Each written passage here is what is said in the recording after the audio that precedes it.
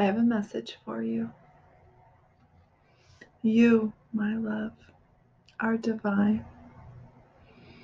You will believe that you are separate because when you were born, you were given a name, and that name was not God. It was not Source.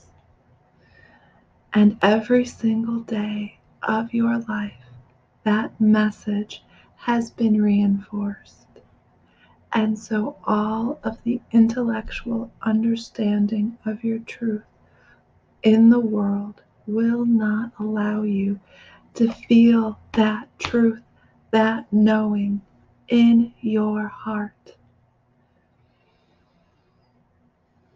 That is where that knowing lives. You have a beautiful field of energy that surrounds you.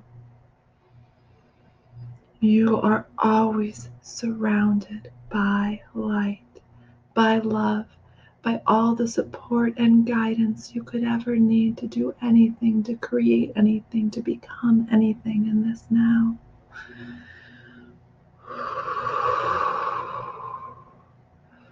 All you have to do to receive it is to ask. Ask for the light to come to you. Ask for the knowing to come to you. And dear one, it will. It will rush, it will flood, and you will know your truth. And don't listen to that small voice inside of you. That voice that tells you that you can't do it. That voice that says that you aren't enough exactly as you are. That voice that tells you your ideas are no good, that you don't have value. That voice is not your truth. That voice is a lie. That voice is a lie. But that voice has allowed you to get to this now, where you have the opportunity to embrace your wholeness, your oneness, your truth.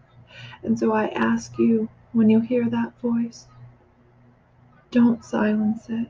Don't tell it to go away. Don't tell it it's bad. Send that voice every single ounce of love you can muster. Hug that voice. Give that voice your support. Tell that voice, no, you're confused. You're confused. You aren't my truth anymore, but I love you because you got me where I had to go to understand the truth again. And so this message is not a message to be listened to and ignored.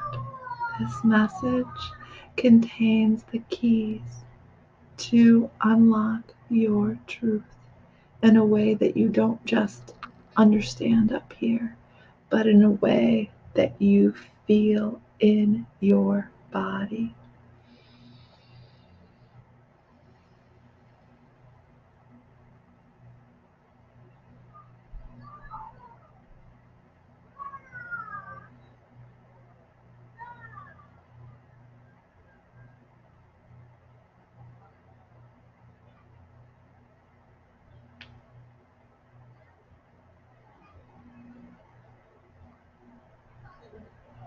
The God in me loves the God in you.